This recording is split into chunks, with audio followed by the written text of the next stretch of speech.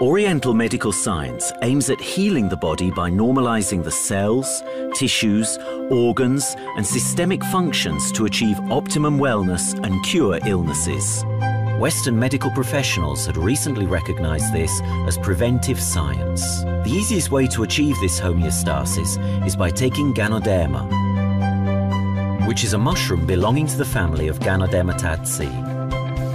It is a mushroom which, despite being used in China for 2,500 years, until recently was only available for the highest class of society.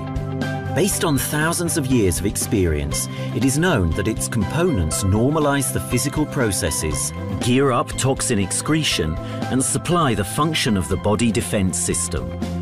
Ganoderma is used in clinical practice as component of medicines. Western medical science also took notice of its results in the treatment of illnesses due to growth of abnormal cells. Scientific researches prove the liver defender, antibacterial and antiviral effect of Ganoderma, but it has significant results in the regulation of blood pressure, blood sugar, and fat in blood. But how can we manage to have Ganoderma as part of our everyday life? The success story of coffee began in the 15th century. From that time, coffee is known for its energizing, refreshing effect.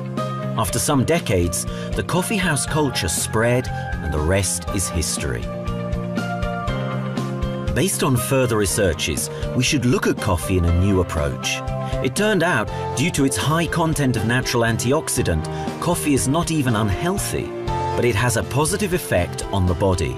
Studies prove that the main reagent of coffee, caffeine, in some cases holds up abnormal cells' growth, besides increases physical condition, gears up the effect of painkillers, and if consumed within reason, reduces the risk of many illnesses, among others, the risk of illnesses which are related to large bowel and liver.